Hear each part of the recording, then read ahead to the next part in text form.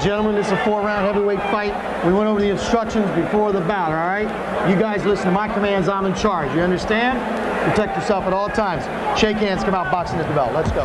And the tail of the tape shows an advantage for Tony Moscow. He's a very big guy, 6'2", 216, 72-inch reach. Jimmy Smidt checking in at 198 for tonight's bout.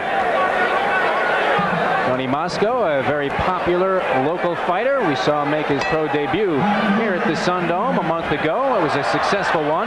Not long on defense, but he has a lot of power, Chuck. Well, from what Jimmy Smidt looks like at the beginning of this fight, I think him and Ben Smith may be a pretty good matchup. What do you think? I mean, look at this guy. This is bizarre stuff. Almost looks like a Rock'em Sock'em robot. And Timber! He is cold cocked by Tony Moscow.